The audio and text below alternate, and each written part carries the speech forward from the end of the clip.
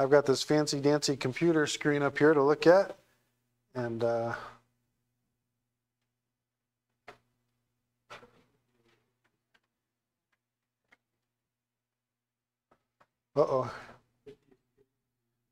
Yeah, I've hit it a few times here. Nothing's doing.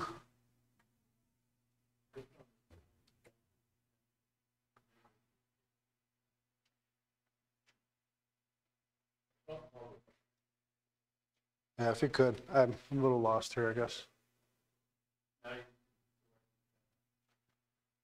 Select the tab. Okay, bear with me.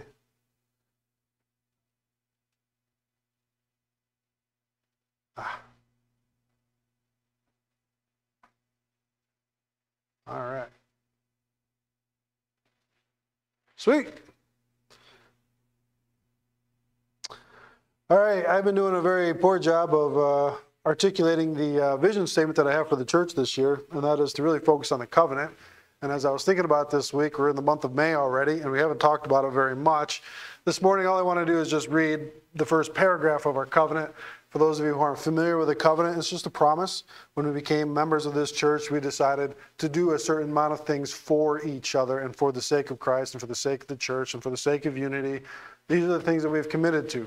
So, for example, protecting the unity of our church by acting in love toward other members, by refusing to gossip, and by following the leaders. So, again, if a bubble of conviction comes up in your heart that maybe there's something there that you could do better, whatever that may be, I would very much encourage you to think about that. And I think that you would be really blessed by your God that when you've given your word, for example, you've fulfilled your word. Okay?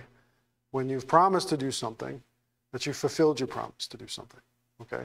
And I think in the days that we do make a promise, and hopefully we don't make very many of them, but in regards to this church, I think it's a very good thing that we commit ourselves as much as we can to being a person of integrity and doing for each other that we would do for each other.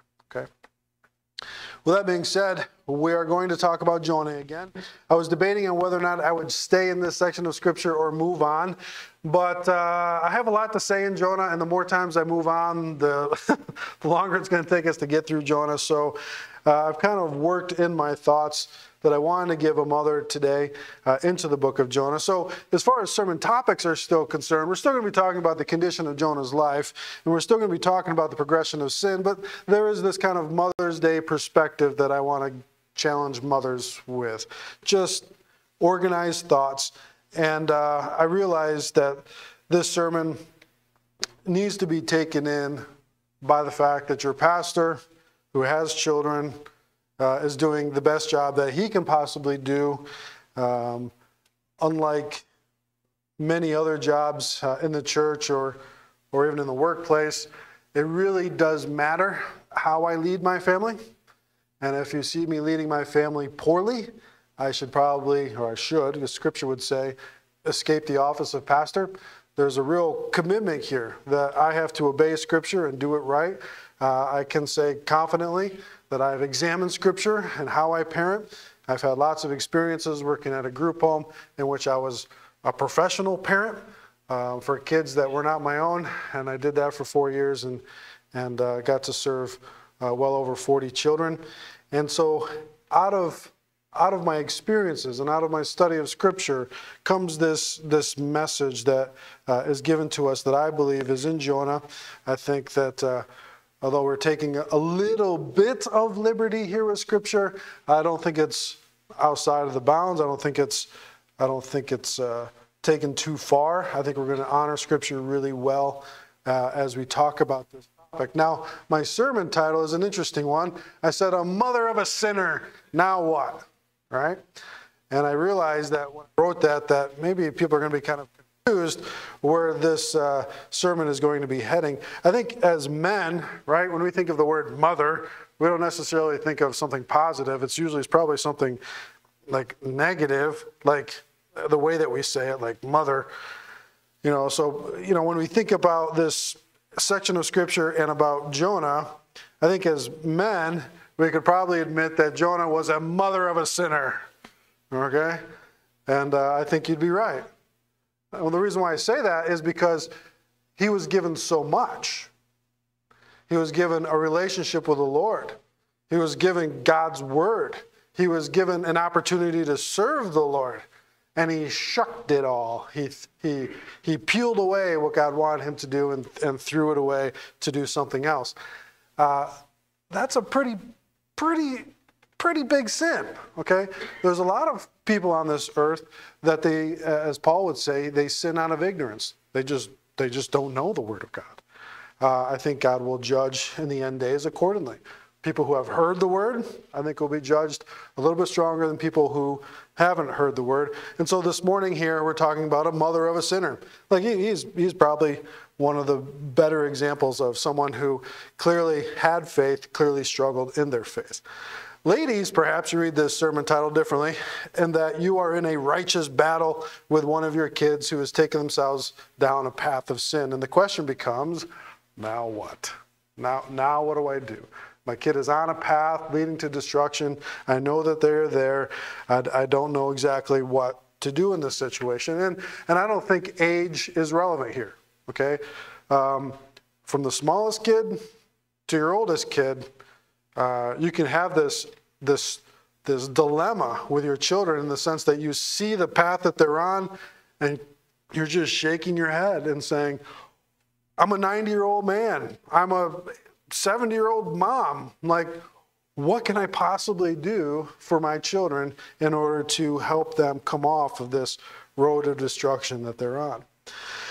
Ladies, also, I just want to play into your feelings here just for a moment, if I can, in the sense that I want you to remember some things, okay? Do you remember the joy or the emotions associated with getting the news that you were pregnant? Do you remember that emotion? Sometimes it's positive, sometimes it was a little less positive, maybe, because you weren't expecting that baby to be born or something. Or do you remember carrying that child for 9 months? Do you remember how that felt? Do you remember the long days, the long nights, the nauseousness maybe that you felt carrying a child? Do you remember the pain of bringing that child into the world and what that felt like? Do you remember them holding them in your arms for the very first time as you looked into their little face thinking, you are my little angel? You remember how much we thought that they were like perfect in every possible way? They got a cute little button nose and they're perfect. They're like a little angel. All right. And as a mother, you bonded with that child because they needed you personally for survival. Like there was no getting around it. I mean, there's just some things that a mother can do that is just a miracle from God, right? Then came the day, perhaps beginning at age around 2 or 3, when the thought of your angel was a distant memory, and now the thought is more like, they are not an angel from heaven, but a demon child from hell. Too harsh? Maybe a little too harsh. I don't know. But I'm sure that we've all felt that. I mean, I've felt that, you know. Even as a Christian man, where did this spawn of Satan come from? You know, how do I deal with this child? But I think everyone has experienced a relationship breakdown, and I think we see those relationships break down sometimes repeatedly in our lives between us and our kids, or between our kids and our mom. And a lot of that has to do with sin, obviously. And I think we've all experienced the hard work associated with trying to teach, discipline, and yet still show an amazing love to said child. And the reality for all of us is no one has done this perfect 100% of the time, right? If anybody is a perfect parent, stand up and let us applaud you, okay? The reality is parenting is an experience. Parenting is something that you do for 18 years in a home, and then parenting is something that you do for the rest of your life. I mean, it doesn't go away. You're still their mom, right? And the responsibility is still there. And then you get the joy of being grandma or great-grandma or great-great-grandma, right? I mean, who gets the joy of that? I mean, I only wish we could have the joy of that. So my intent for this sermon, where are we heading? Here's my intent.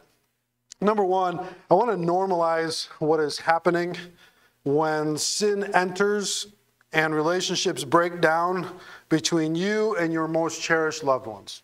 Okay? And secondly, I want to encourage you to be 100% different from the sin or the sinner that you face today. Whatever sin is going on in that relationship, I'm going to strongly encourage you this morning to be 100% different than the sin or the sinner that you face. Okay? And we'll talk about that. Beginning with number one, the first point of normalizing your situation to all others in this room can be first realized by just reading the scriptures. So let's get into that. Jonah chapter 1, and let's just read verses 1 through 5. Where it says, the word of the Lord came to Jonah, the son of Amittai, saying, arise and go to Nineveh, the great city, and cry against it, for their wickedness has come up before me. But Jonah rose up to flee to Tarshish from the presence of the Lord. So he went down to Joppa, found a ship which was going to Tarshish, paid the fare, and went down into it to go with them to Tarshish from the presence of the Lord. And the Lord hurled a great wind on the sea, and there was a great storm on the sea, so that the ship was about to break up. Then the sailors became afraid, and every man cried to his God, and they threw the cargo which was in the ship into the sea to lighten it for them. But Jonah had gone down below into the hold of the ship, laying down and fallen asleep. Now, in this section of Scripture, the question very simply becomes, what do you see? I mean, this is a historical event. There's a lot of description there. The question when you look at a section of Scripture, regardless of whether it's 4 verses or 5 verses, is what is obvious? What can be plainly seen from our text?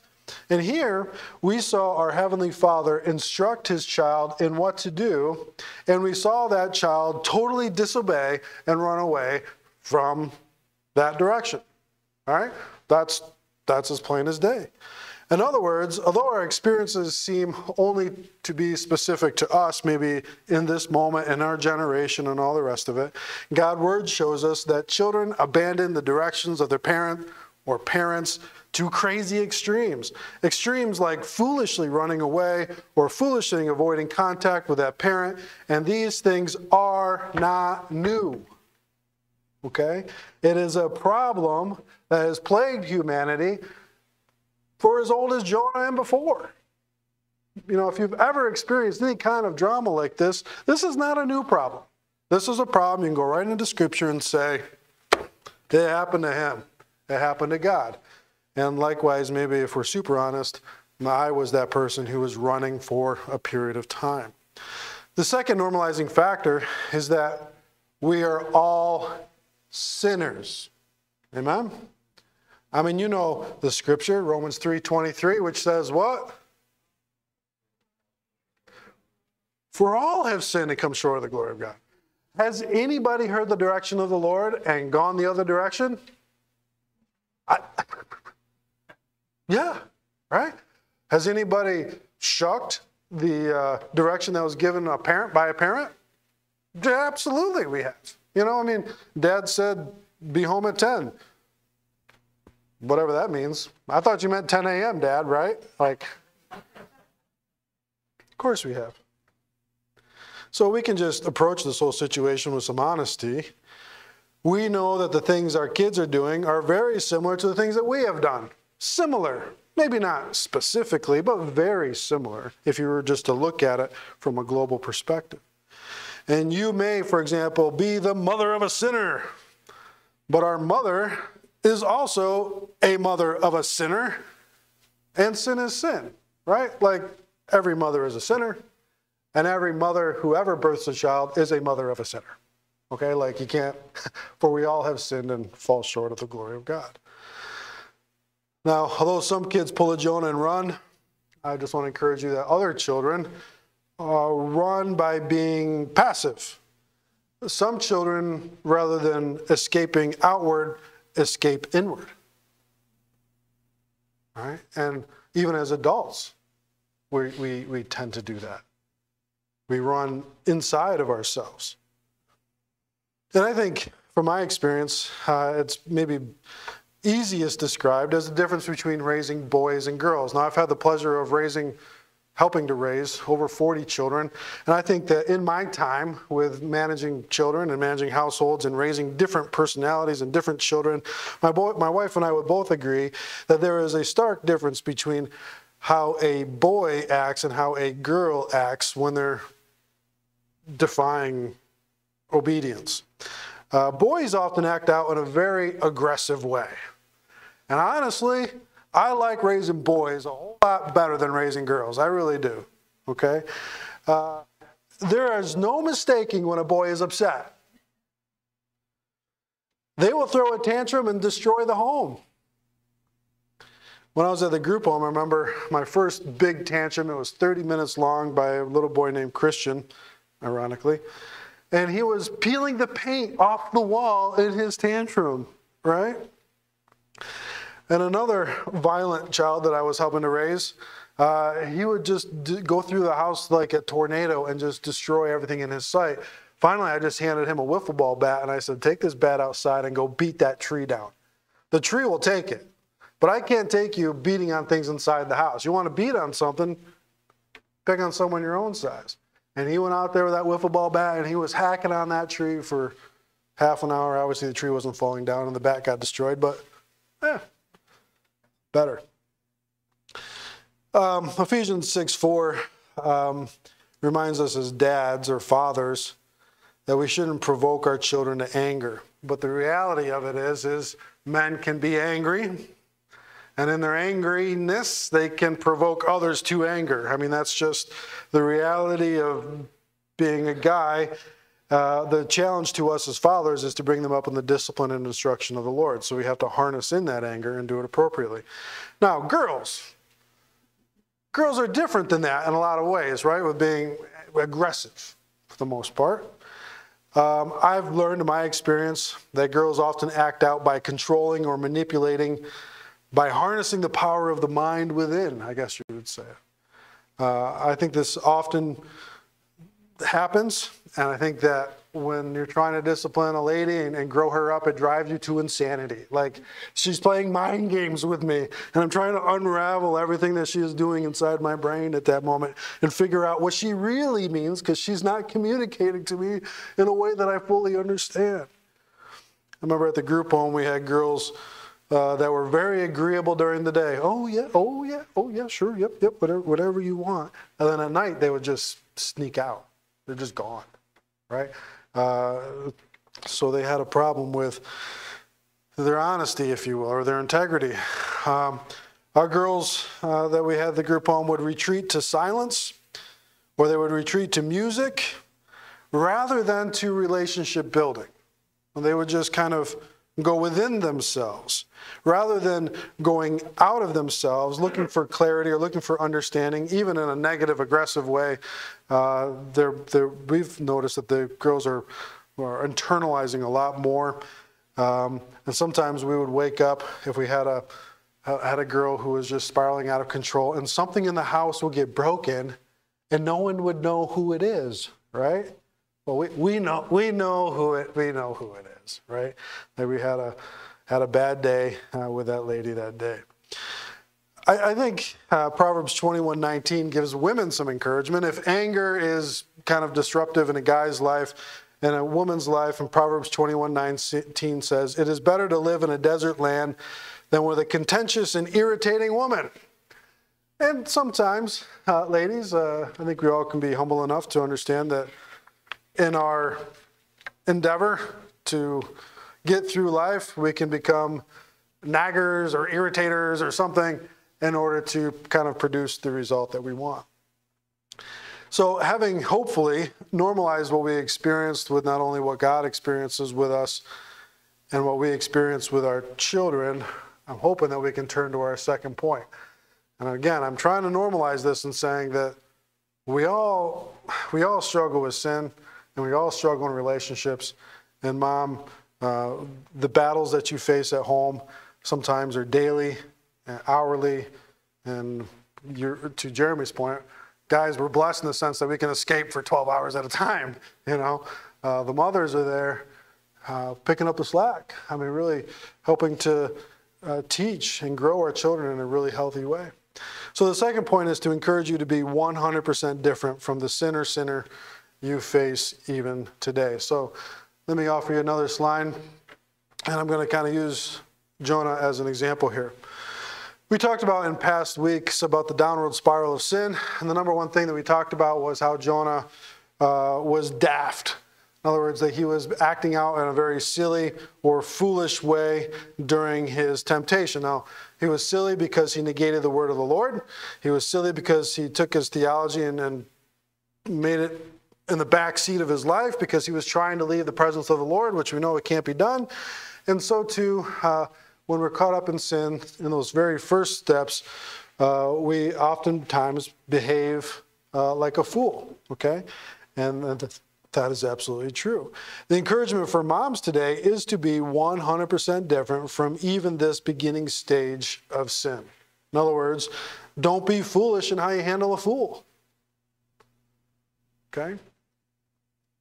Don't battle their sin on a foundation or an arena of their choosing. You need to transport them and the situation into a field of battle that they absolutely cannot win. And I say that because it says what I want it to say, but we know that raising our kids is not a game. All right? It's not about quote unquote winning or losing, but it's about winning them for the Lord. It's about winning in the areas of love. It's about winning in the areas of instruction and having our kids be successful in a healthy, non-monetary way. Okay? And so we need to win the battle for our kids. And I truly believe that we just can't battle on every hill that the kids want to battle on. I don't think that that's a good thing for your life. What do I mean by that? Well, let me use James 1:20 as an example. If you want to hold a finger here and go to James. James 1:20, I've mentioned this before, and I think it's one of the more important Proverbs here, even in James, and it's something that is a good verse to memorize. In James 1:20 it says, "For the anger of man does not achieve the righteousness of God." And it's so true. If your child is an angry girl or an angry boy, and for us who are older, my daughter's turning 18 this year,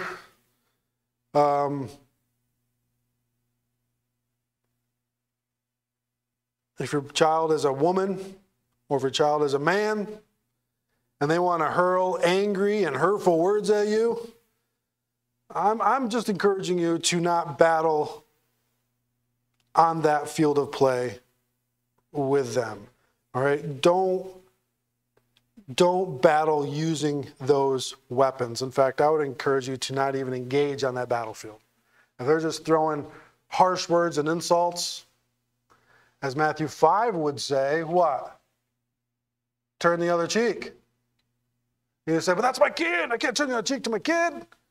You think screaming at them and pounding them into the floor and making them look terrible is better? I don't think you're going to get the results you're looking for. Okay?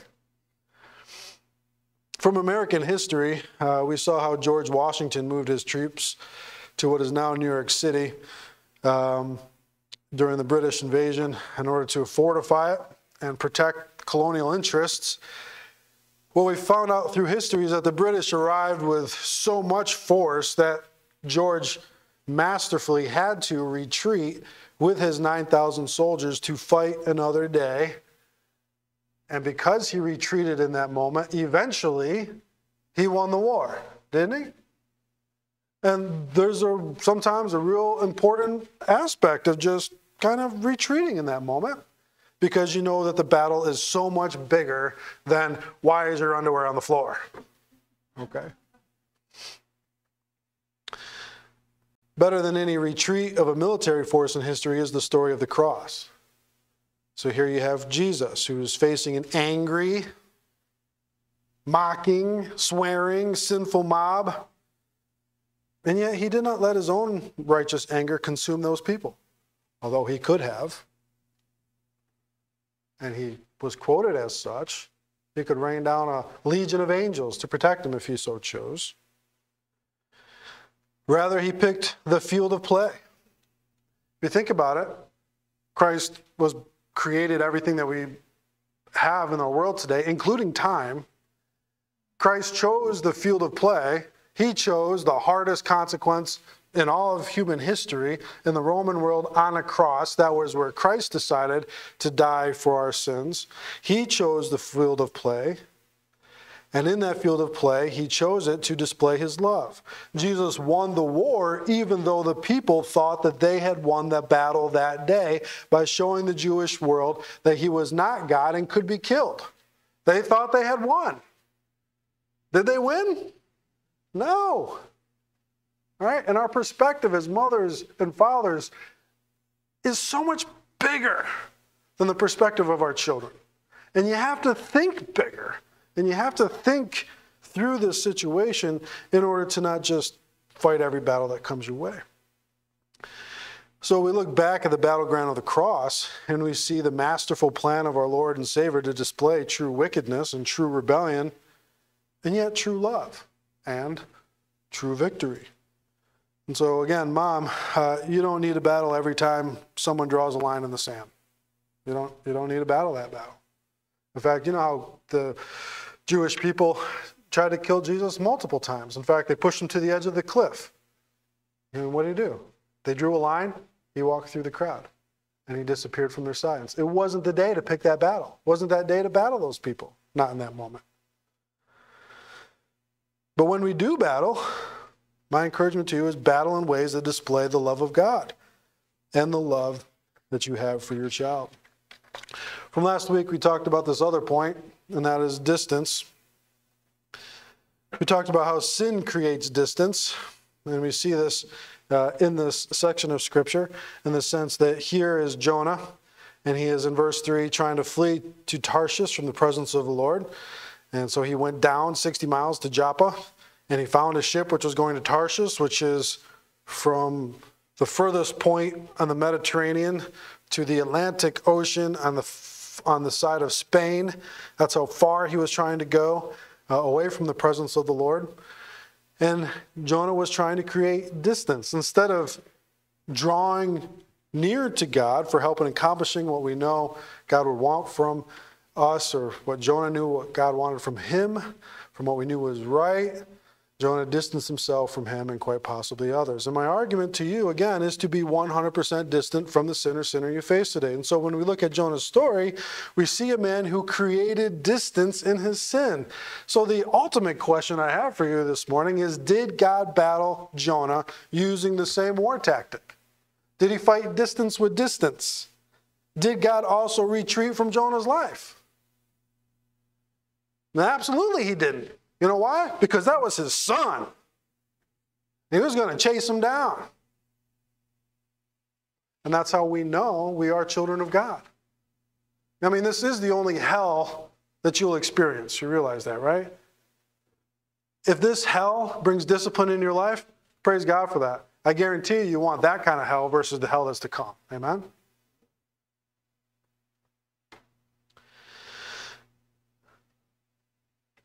So verse 1:4 kind of talks about it. You see this word in my translation that says, however, the Lord hurled a great wind. And so God, in his love, pursued Jonah with a storm. And in verse 17 of the same chapter, we see that God also pursued Jonah with a fish that kept him alive, even while he was still in his sin and not yet repentant. That's the love of a father. I know my son is on the wrong road. I know that he's going to make a terrible choice, and I'm going to have to be there to catch him. And if I have to catch him with a great big ship or a great big fish, I'll do it. I mean, whatever it takes. And even though if he isn't repenting yet of his sin, I'm still going to show him how much I care for him. I'm still going to be there to catch him and love on him. And obviously we see a balance here. We see a child running to sin and away from his father. We see a father acting 100% different and not allowing his child to escape his presence. The storm was necessary, and the fish was necessary. And when we look at this section of Scripture, and all the times we remember Jonah, we don't think of God being harsh here. We think, how great is the love of God here? And good discipline is like that. You know, we can look at what happened between our life and our children's lives, and we can admire what parents do righteously in their children's lives because they can see the great love being poured out to take care of that child. In other words, there is a way of pursuing a child that is appropriate and loving, and there's a way of avoiding a child, which is what they really want in their sin, that causes permanent damage emotionally because no one is drawing near. So I'll give you a pastoral perspective, and it's just my perspective. If you don't want to embrace my perspective, and if you feel like you've got it handled and you've got it figured out, praise God for that. That's between you, your God, your wife, and your child. But one of my biggest concerns for parents is using timeout and discipline or avoiding their child because they do not know how else to handle them. I personally believe that doing that wrong creates an emotionally damaging space in which a child will self-justify their actions. They will also imitate their parents in creating distance between them and their parents. And even more destructive, I believe that they begin to go down a path of self-comforting to stabilize their out-of-control emotions. Okay? I mean, again, it's my perspective. I really believe it in the depths of my heart as truth, otherwise I wouldn't even bring it up this morning. But when kids are alone, it's never usually great. You know, it's like, when do you ever walk into your home and everybody's like engulfed into a Bible study? I mean, normally it's not that way. Normally it's something different. When kids are alone and the cat is away, the mouse can play. And in those moments, even as adults who are children, we please ourselves. Given the opportunity to be away from accountability, how do we act? Sometimes pretty unrighteously, because our integrity is not in check. And we can't expect our children to be full of integrity as well. I think that when children are left alone, it can be a gateway for self-deception in the mind. They can grow up to have twisted identity issues. They can have daddy issues. They can fall into drugs, inappropriate sexual activity, bitterness, rage, and so on. And when kids are left alone to think, they are far much more likely to listen to Satan whisper in their ear that they are unloved or that they are worthless. I think a much better solution is to isolate the kid with you. With you. You got to isolate the kid? Fine. Take him with you. Okay? You discipline as hard as you need, and you display love at the same time. If you got to bring the worst storm ever to the sea of this kid's life, fine. But that kid needs you to be there in that moment. I'll give you one example I think we all can understand. If you ever spank your child, which I think there's time for that, you cannot spank your child and then just walk away immediately. You just can't do it. And I think you all realize that. You can't do that. You must stay with that child until that child emotionally stabilizes. You have to. You know people who beat you and walk away. They're not great people. Okay? If they are screaming at you because you hit them and demand you to leave their presence, you probably have used the wrong discipline method or they are way too old. I want to just say discipline is for growth, for improvement. It is for a display of love.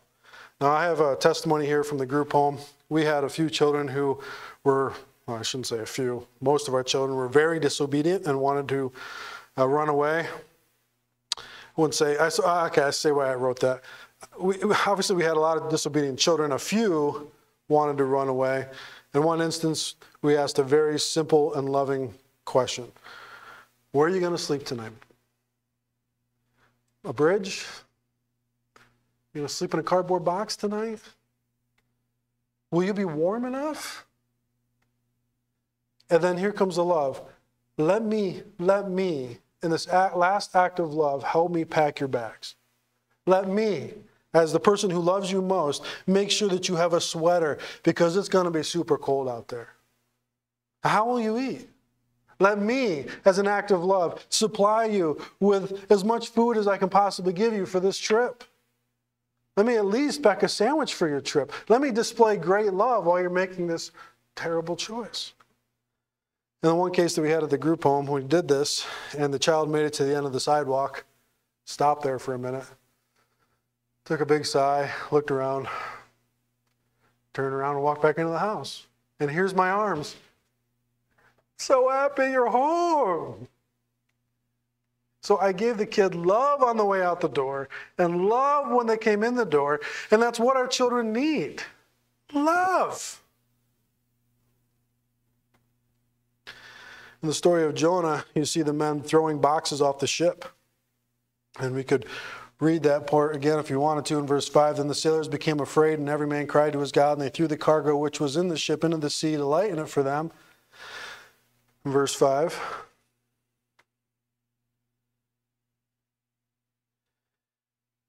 And when I see that, I am reminded that in our sin, when we are committing acts of sin, it deprives us of the good stuff in our life.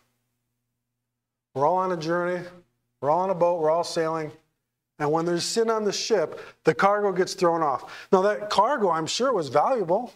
I'm sure that it had importance. Otherwise, why would it be on the ship to be transported? And here are the people dealing with a sin, throwing off all the blessings that they have in this life.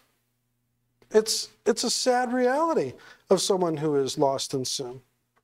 And maybe you could see it this way.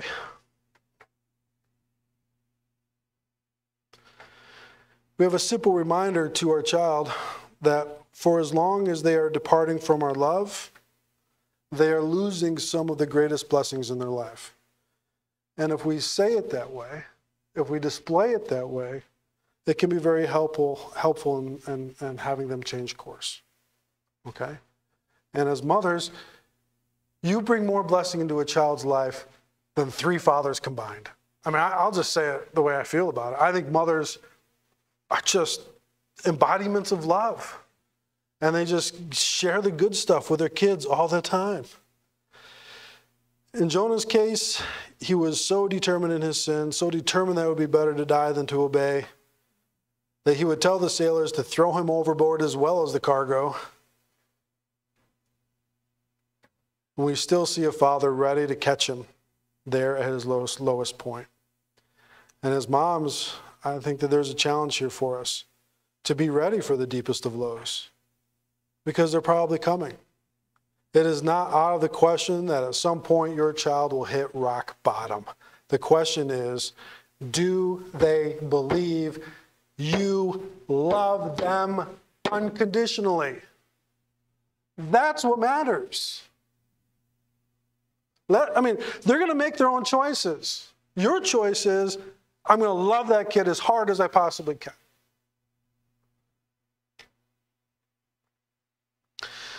Let me tie all this with a separate scripture passage. I'll use actually one from Jonah. And I now understand why the printer said it was out of paper, because I'm missing a whole document here on my notes. But if I remember right, Jonah chapter 4, we'll start here, and then we'll move on.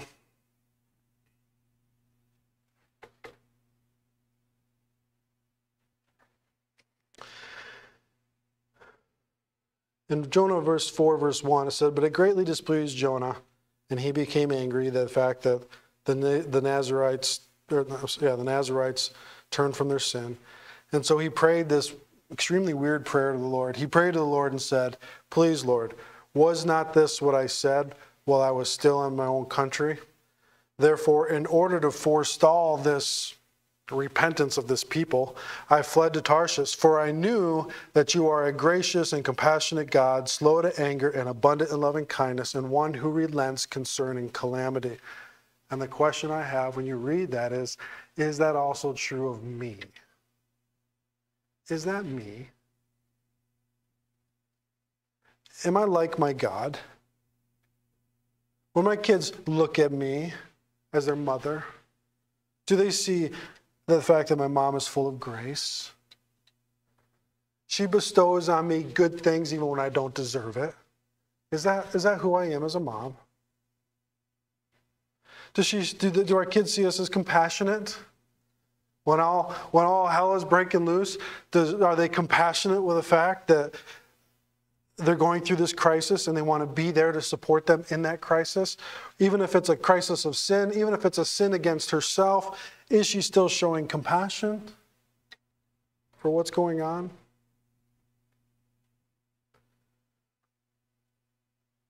Are we slow to anger? Slow to anger. Your God is slow to anger. I was thinking about the Old Testament, and I can't give you the passage, but I can paraphrase it.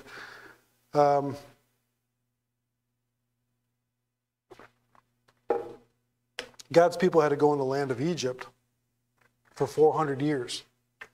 And they had to go to Egypt for 400 years because the sin that was in the promised land hadn't come up to full capacity yet. For 400 years, God hoped and God waited for the people that were in the promised land to possibly repent and turn from their sins.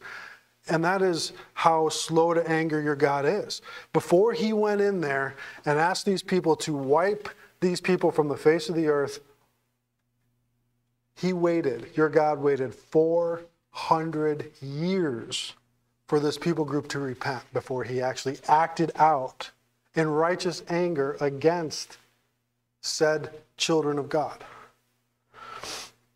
I think it's important for us to have the same kind of understanding here, that we need to be slow to anger and abundant in loving kindness, and one who relents concerning calamity. In other words, there are very appropriate times where you could really give it to your kids. Good job! Some kind of like Kung Fu Panda way. Maybe you don't. Maybe you show a little compassion in the sense that you can go to Scripture on the battlefield that we should be fighting, and you can say, you know what? I'll be real honest with you. The sin that you're committing, I also committed. And I found here in this section of Scripture that it was a disobedience to the God of the universe. And I had to go and make that right. And he showed me grace and he showed me compassion if I repented of my sins. That's all I need from you. I don't need to give you a consequence. I need you to repent and make it right, because this is the battleground and this is what God says is right and what is wrong. You got to fight from here in order to win the day for your kids. You can't fight out of circumstances and out of emotions and out of anger and out of taking things or not taking things or putting things or not putting. Just love and fight the battle that is here. Okay? And I'm not trying to say that we can love without discipline or that we can love without telling our kids right and wrong. I'm just saying that I'm just trying to have you reflect as a mom. When my kids see me, how do they feel about me? Do they know I take them to Scripture and fight the battle there? Does my mom treat me with grace and loving kindness? Does my mom lash out on me for the smallest little thing, or does she show me compassion and loving kindness? That is your calling, to be like your God. And I know that there's so many in this room who do it well. And I know there's others in this room who are really trying to do it their best. And I just continue to pray that God will just pour out his blessings on you as you teach through these trials using Scripture as your foundation for the battle that you're fighting. And I know that he will bless. And I know that he will restore. And I know that everything in your life will get better. Okay? So I appreciate you letting me spill my heart that way this morning. Let's pray as we close, and we'll stand and sing our last song. Father God, we thank you so much for today. Lord, we thank you for your word. Lord, we just want to be like you in so many ways. Lord, help us to be that kind of lover. As you loved us, help us to love others, even to the smallest of others. Lord, help us to really think through and not be foolish when it comes to handling our children. But let us fight the battlefield of your word, and let it help. And we just pray that as we do, it'll penetrate their lives. For we know it won't come back void. Lord, again, a special blessing on these ladies, on these mothers, Lord. Bless them, Lord. Bless them. Feed your word to them. Empower them through Scripture. Bless their lives with great families who are on their way to coming to know you as your personal Savior. Pray for all these things in Christ's name. Amen.